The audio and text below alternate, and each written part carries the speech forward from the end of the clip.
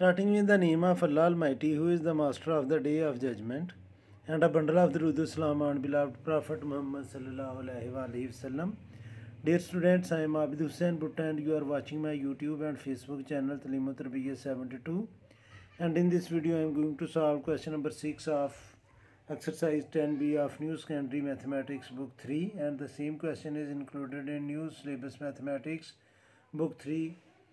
And the statement of the question is, in the diagram, MA is 5 centimeter and dimensions are given and angle is also given, and we have to prove that triangle ABD and triangle DCB are similar, और फिर हमने angle A की value find करनी है. तो students ये dimensions given है, मैं इसकी डायग्राम ऑलरेडी ड्रा कर चुका हूँ. ये डायग्राम है स्टूडेंट्स, इसको हम अभी कंपेयर करते हैं कि हमने प्रूफ ये करना है कि ट्रायंगल जो ए बी डी है, ए बी डी ये सिमिलर हो ट्रायंगल डी सी बी के, और फिर हमने ये भी प्रूफ करना है कि ये एंगल जो है एंगल ए उसकी वैल्यू क्या है. तो अब स्टूडेंट्स जिस सीक्वेंस में ये नंबर लिखे हुए हैं हम उसी सीक्वेंस में इसके एंगल और कॉरस्पॉन्डिंग साइड्स गिवन है. इस ट्रायंगल की भी तीनों साइड्स गिवन है और इस ट्रायंगल की भी तीनों साइड्स गिवन है. तो हम इन दोनों को कंपेयर कर लेते हैं. अगर तो इनकी कॉरस्पॉन्डिंग साइड्स प्रोपोर्शनल हुई तो ये दोनों ट्रायंगल सिमिलर होंगी, और अगर ये दोनों ट्रायंगल सिमिलर हुई तो फिर इनके जो कॉरस्पॉन्डिंग एंगल्स हैं वो इक्वल होंगे, क्योंकि सिमिलर ट्रायंगल्स के कॉरस्पॉन्डिंग एंगल जो हैं वो इक्वल होते हैं.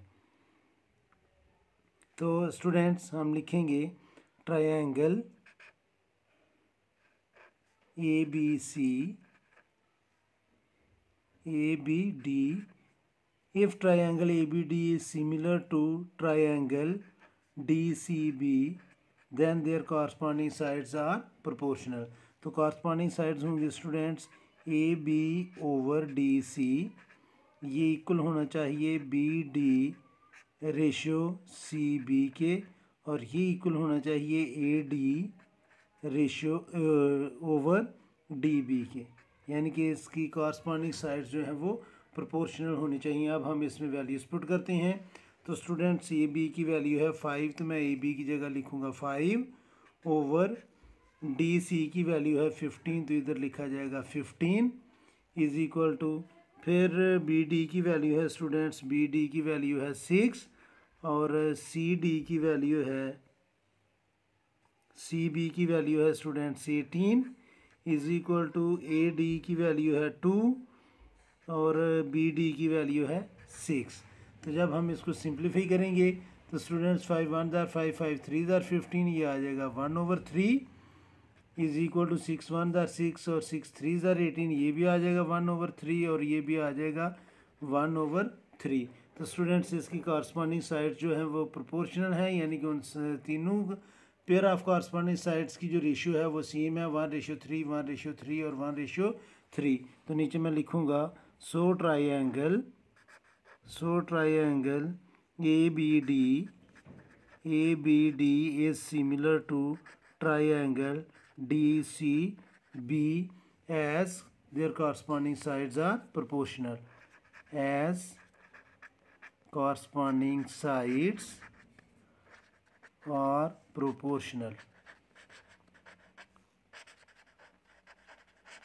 अगर स्टूडेंट्स ये दोनों ट्रायंगल्स सिमिलर हैं तो फिर एंगल ए जो है, यानी कि एंगल डी ए बी ये जो एंगल है ये इक्वल होगा या बी डी सी के, ये एंगल जो है एंगल ए वो एंगल डी के इक्वल होगा. तो हम लिखेंगे so angle D A B ये इक्वल होगा स्टूडेंट्स बी डी सी के, इक्वल होगा. तो बी डी सी ये एंगल है, तो हम एंगल डी ए बी की वैल्यू लिख लेंगे 110.5 डिग्री. शायद ये आपको नज़र नहीं आया, मैं दोबारा एक्सप्लेन करता हूँ.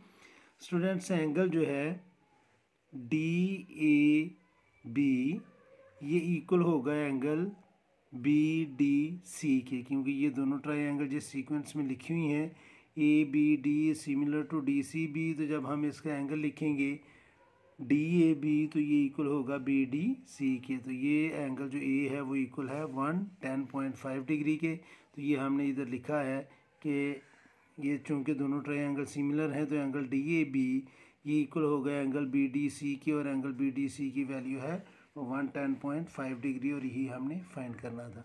तो ये था students question number 6 exercise 10B of new syllabus mathematics D3। तो एंड पर मैं हमेशा की तरह अल्लाह से दुआ करूँगा कि अल्लाह ताला हमेशा आपको खुश रखे और ज़िंदगी के हर मैदान में कामयाब करे। आमीन। अल्लाह हाफिज़।